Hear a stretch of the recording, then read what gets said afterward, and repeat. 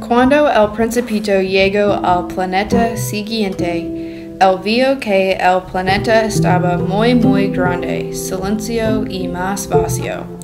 Él encontró un hombre llorando. ¿Por qué tú estás llorando? ¿Qué te has hecho tan triste? De repente, el hombre paró y le señaló al Principito a acercarse. Niño ingenuo, tú eres demasiado joven para saber lo que me daño de. Yo tengo una flor. Ella es enferma. Mi vida termina. Yo no tengo significado. ¿Quién eres? Soy un hombre descorazonado. El Principito deja al hombre para encontrar a otra persona. El Principito caminó por muchos días en el planeta vacío.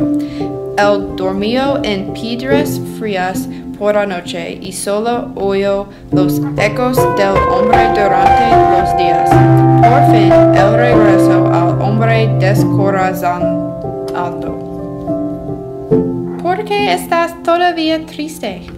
Mi vida está vacía. Yo he perdido la persona que me trae júbilo. Yo me enorme y llegó mi amor me salió.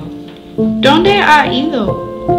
Ella dijo que salió para encontrar su sueño. El Principito pensó sobre esto por un largo tiempo.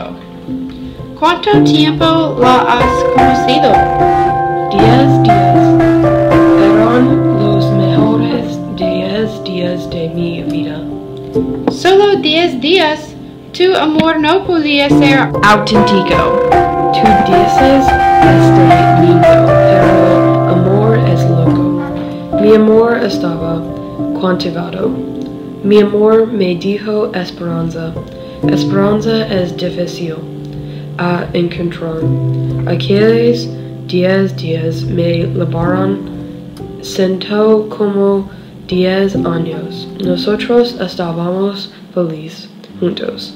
Yo no amaba otra vez. Ella estaba mi único amor. ¿Cuál es su nombre? ¿Sepas bueno?